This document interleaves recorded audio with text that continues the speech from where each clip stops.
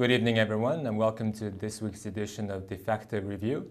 Today is December 25th, so Merry Christmas to all of people celebrating in Mongolia and abroad. And as always, we have here with us Defacto Jargal. Good evening, Jargal. Hello. Let's see what our topics are for tonight.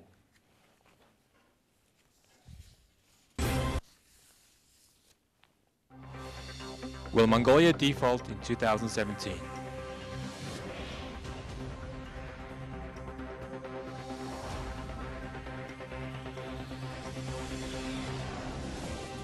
Development Bank of Mongolia urgently needs 1 trillion Turkic investment.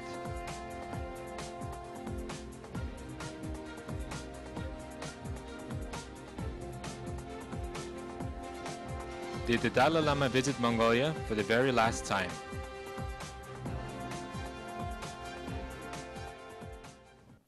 Our first topic is obviously the most pressing issue facing Mongolia today, which is the economic crisis and the government's plan to recover from this.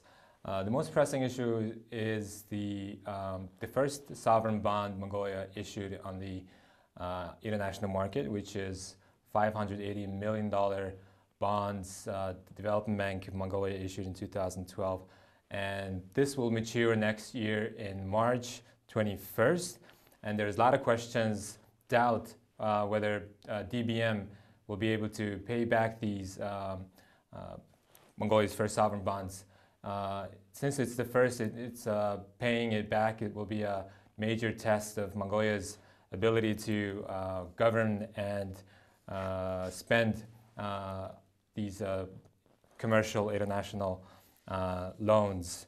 So there's a couple of government recovery plans that government is implementing, which is borrowing soft loans from countries such as China, Kuwait, Japan, and Russia, countries which our foreign minister visited, and also the Speaker of Parliament has just visited the Russia and Arab states just last week. And the next option is taking the standby agreement from the International Monetary Fund, and the amount that Mongolia might take is being rumored to be between $1 billion and $1.5 billion of loans, of soft loans, and the first decision might come in as early as January. And these, if according to goes to plan, we might be able to take this money by spring. The other big issue is, will Mongolia be able to move forward the major projects, such as, in particular, Tolgoi coking coal mine? And currently, the old consortium that won the tender is negotiating a new deal with the government of Mongolia. The three parties in this consortium are Mongolian Mining Corporation, listed in Hong Kong, and from the Chinese side, the state-owned China Xinhua Corporation, and from Japan, Sumitomo Corporation. The details of these negotiations are not clear yet, but the government gave a directive to Erdenes Tolgoi, which holds the license to this coal mine, that ETT must at least hold 51% of whatever new deal might come out of these negotiations. The other option that was recently developed is last week's government cabinet meeting decided to amend the current law on banks and to make it able for foreign banks to open branches in Mongolia. The government cabinet resolution meeting memo said that currently 4 international banks have sent requests to open a branch in Mongolia. Obviously, one of them is the state-owned Bank of China, and the other one that's been mentioned is the German Deutsche Bank. The other one is a project that the government is proposing to move forward is the Gatsurt gold deposit. The government decided to move this forward a very long time ago, but it's being stalled due to a local court contention. So the government said that next year they'll be able to move this major gold deposit forward. So my question to you, Jargal, is how do you rate the current government's economic recovery plan, and do you think they'll be able to implement these issues so that Mongolia will not default come March? None of them that much will be implemented very fast. Nevertheless, we have to pay the debt on bond in March, so there will be quite timing issue on that. That means we are to be ready for facing major austerity steps that the government must take. Either they take it from now in a planned way, or they have to do it one day very sharply, which may cause major, maybe instability, big strike, etc. So we are to be ready for the sort of austerity measures, which should start from saving all costs, having all cost unnecessary cut as much as possible. I don't think for long run the government will be able, if the money situation is as it now, it will not be able to continue borrowing from domestic market. From international market, it's already not possible because this country got more than it can digest, and domestic market they keep borrowing, and the commercial banks are buying only 3 months, 6 month government bonds with very high rate, about 17 to 18%, which is way higher than the commercial banks loan. Right. So now government should not sell, central bank should not allow Mongolian banks to buy it. Instead, the capital market better to buy, so that also individuals can buy, etc. This is the first thing. Second, I think we should try to use goods produced in Mongolia, vegetables, whatever you can do it. And plus, it's also food security issues. And third is we should understand the growing. We should feel the growing awareness of Chinese foreign policy today, and it looks like we need to go to ask many things from Beijing, like we did before with Moscow. So that's the situation, unfortunately, we're going to face in the very short term, near future.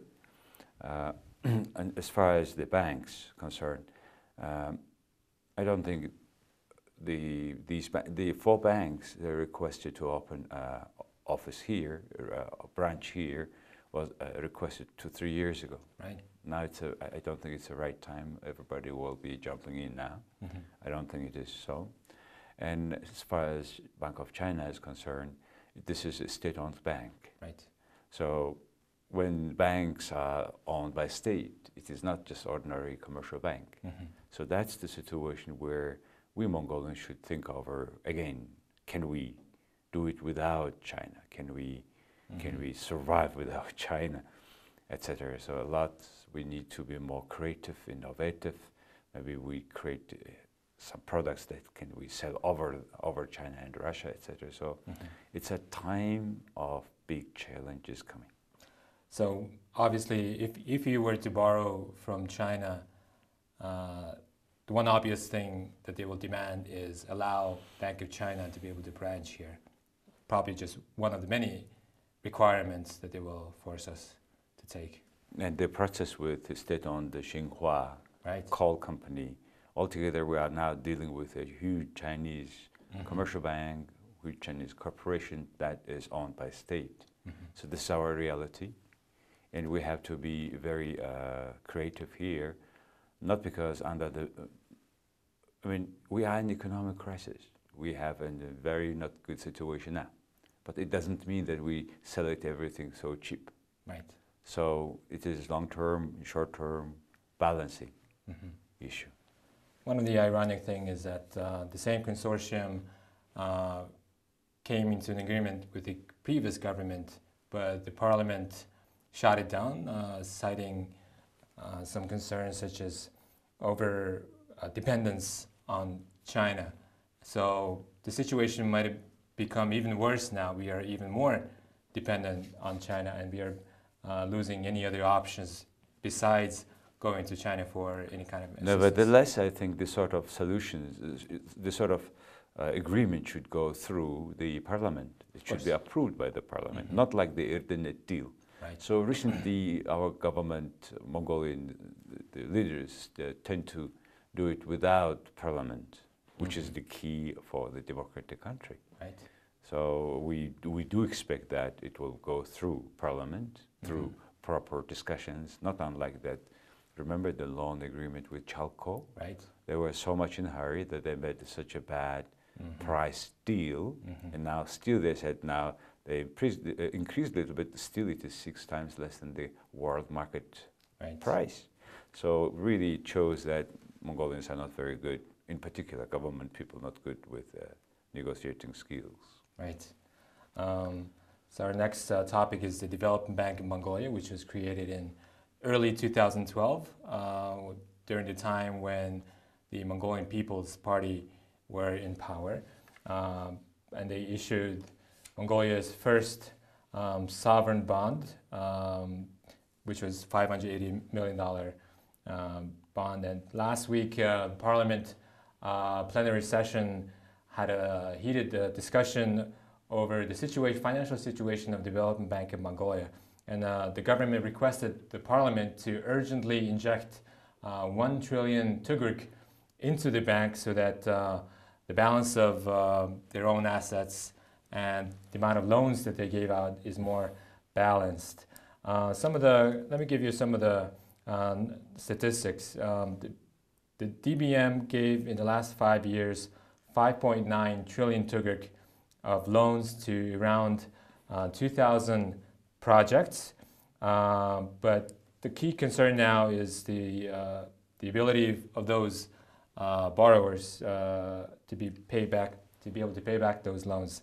And according to the Parliament working group, a government working group who did an audit of the bank, 70% of these loans are in danger of becoming non-performing loans, and out of all these loans, 54.6%, or around 3.2 trillion tugriks of those loans must need to be invested in 16 projects, and the ability of those borrowers is quite low. And so in this situation, when the development bank, 70% of their loans are in danger of becoming non-performing loans, and the key criticism was that DBM spent all these money outside of the budget without much government oversight, and now their asset size is even close to the government's budget now. So how do you see the situation developing around DBM? And there's one criticism is that DBM gave a lot of loans to companies related to politicians. And the criticism in last week's plenary session was, this was from an MPP, a longtime member of parliament, who criticized the government and parliament for being awkwardly, suspiciously silent on who actually took out these loans. And his concern point was that because a lot of politicians from both big parties took out these loans, they're hesitant to be able to declare the actual borrowers. How do you see the situation brewing? As you said, half of the loan by Development Bank, which is around 6 trillion tugriks, but half of them, more than half of them are to be paid back from the budget. So they have given to companies, to projects that is to be paid at the end from the budget. So that's why for years we have been discussing that now we kind of have 2 budgets now in the country. So finally they have get together into one balance, and still it shows this for our budget deficit is a huge deficit is coming because we have now finally united, which was rightly so. Of course. But out of this 7 total trillion tugriks asset of this bank, or about 6, as we have seen, is given to the loan. Less than now they need at least 1 billion Turks to increase the quality of the 1 trillion Turks, yeah. owners' equity. And currently this owners' equity, just owners' equity itself, is 250 billion Turks, which they ask to increase 4 times so that they have the threshold of 1 trillion Turks, so that they can leverage on that to probably all the way to the 10. You know, this development bank should be under the law of banking in Mongolia. Right. And that law shows when you have a bad loan qualified like this, which is not paid, say, more than 6 months, nothing is paid back, then they qualify in that way, and then they create a risk fund, risk reserve. Whether it is done or not, the inspection group did not say. If they did not, then question is why. Because it is paid by the budget later on, will be paid, doesn't mean that it's so, it has such a guarantee. Another concern is about this 2,000 projects we talk about. Sounds too many.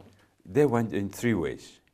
First went straight from the development bank to several groups. For example, the total 1.4 trillion Turks were given directly to railways, 15, all the industry related to the power, heating, 22, the manufacturing, 446 trillion Turks were given.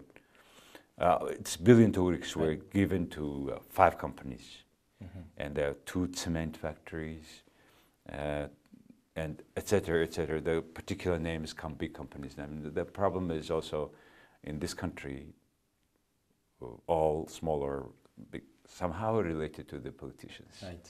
And in particular, when it's bluntly related, and if they made a certain contribution towards making decisions, they had the impact on making final decisions, bank loan officers, then departments. That's the concern, and we don't know who and how it made.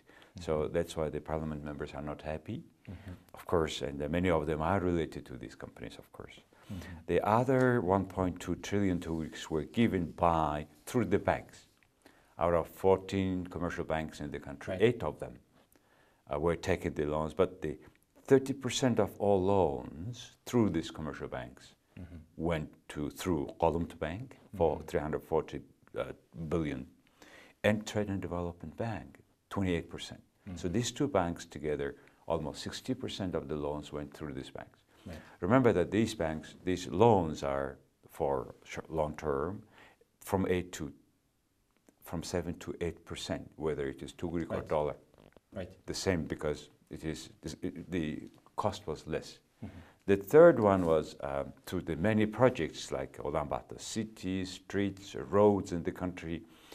For roads, 1.2 trillion Turks loan was given, and out of them, 2/3 went to the countryside, between cities. IMAX, the road went on, and then 1/3 went to the capital city. And plus there are several projects, as you know, street projects. They made nice, the crossroads. I mean, etc., etc. 2.7 trillion Turks were used for that purpose. And very strange thing is, for example, for railroad, new railroad, they say 347 billion Turks loan was given, and non-single kilometer of road is made yet. Yet this money had disappeared. So Mongolia, what Mongolia is doing is, a country like Mongolia could borrow more development loans, which is 2-3% for 40, 50 years of maturity. And this is the things they should use. But however, because our bad governance, because this possibility for many companies to get public money through less scrutiny, etc., etc., today 70% of the total loan of the development bank is of bad quality, which is very, very dangerous, bad situation. And now at the end, who is paying? Everybody is paying. And this paying is more, payment is coming very hard for lower income people, through tax, through the increase of prices. So we are going through this year, next year, early next year, several severe economic financial situation. And since this is the first sovereign bond Mongolia ever issued, it's very important in the eyes of investors of the ability of the Mongolian government to be able to pay back these loans on time. But we let's can always be realistic. Without finding other debt, the government cannot pay. It's unrealistic that we, in 3 months, we pay $580 million US. Right. It's impossible. So now they go for other loans, for, as you have mentioned, several sources. But the issue is, unless we change the way the government is run, then no matter how much we receive more money as a debt, doesn't help Mongolia. So a lot of decisions need to be made, agreements need to be made in the next 3 months for Mongolia to be able to pay back its first ever sovereign bond. Our next issue is a hot topic, not just in Mongolia, but also in the international diplomacy scene.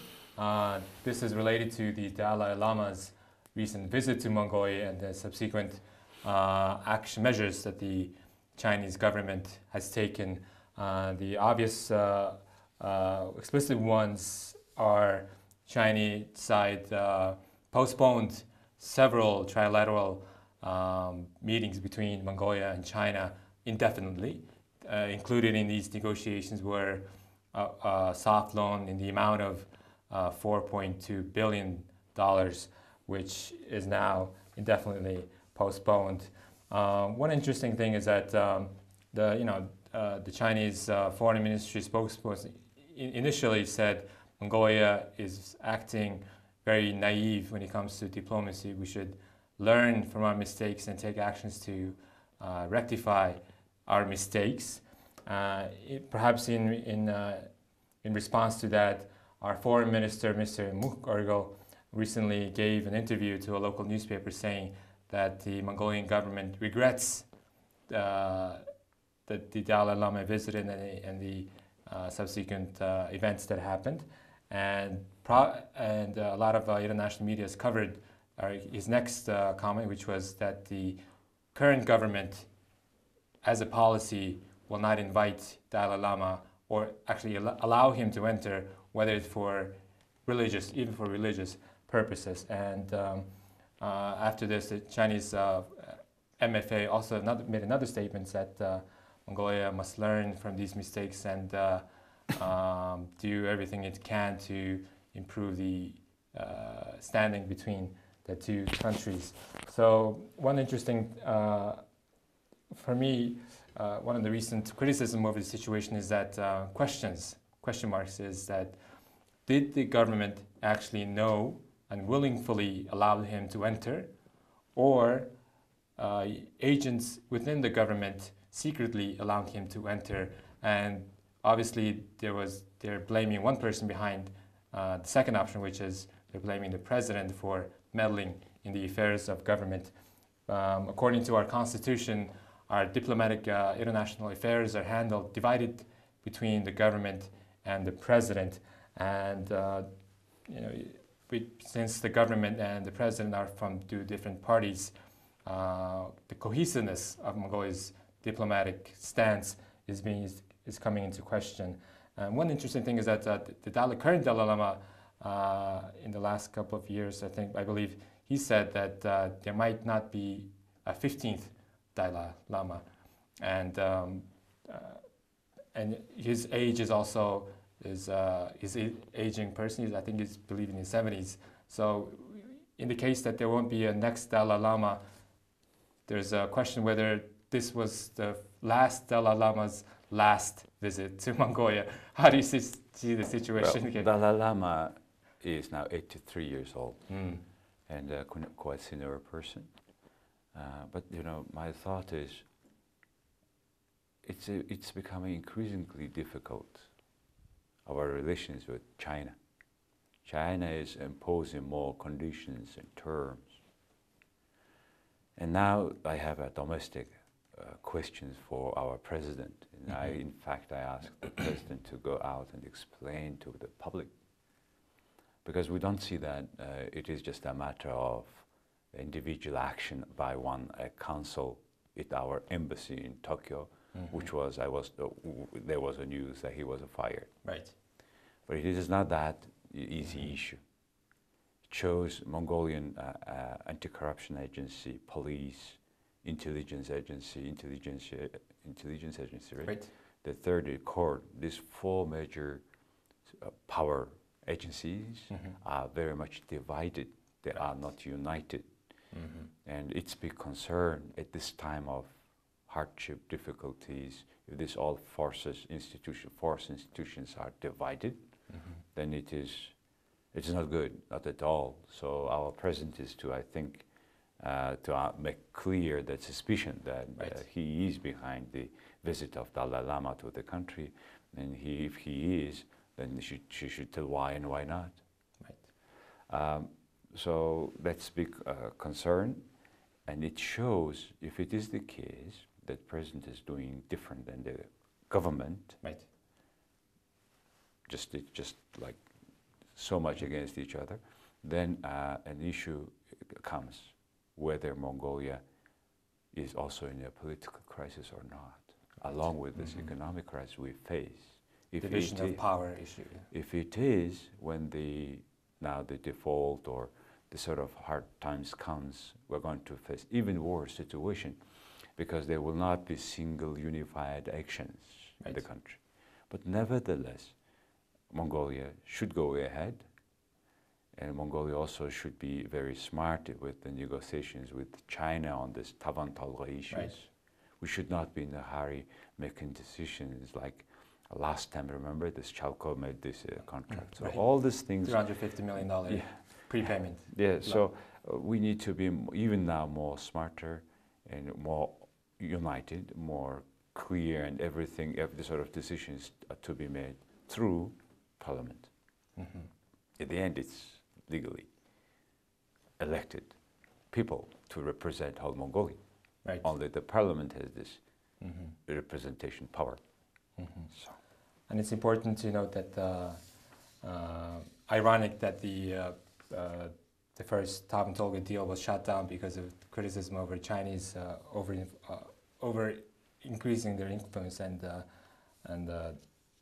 the new negotiations happening with the same consortium at the same time. The other concern among Mongolian ordinary people is the information that China had made in a law that says, that justifies military intervention when they found Chinese interests are attacked in us and other sovereign countries. So if it is true, and it is a question for Chinese-speaking people to find out the law, that if Chinese interests are somewhere, say first of all in Mongolia, then somehow there is something happening with the businesses, and they can interpret it in different ways. It can be because it's state-owned, it's a state ownership, state interests is damaged or attacked, so they can. This is an issue that we should make clear. All right. Unfortunately, we ran out of time for today, and I want to thank our viewers for tuning into 2016's last edition of Defacto Review, and we want to wish everyone watching today a very Merry Christmas and a Happy New Year, Happy Holidays. Merry Christmas. Thank you, Happy New Year. Thank you. Thank you. And you could watch us, you were able to watch us live on Facebook as well. V Television is the name of the page, and please give your comments and suggestions for our next editions. So that's it. Good night, everyone, and a Happy New Year. Bye.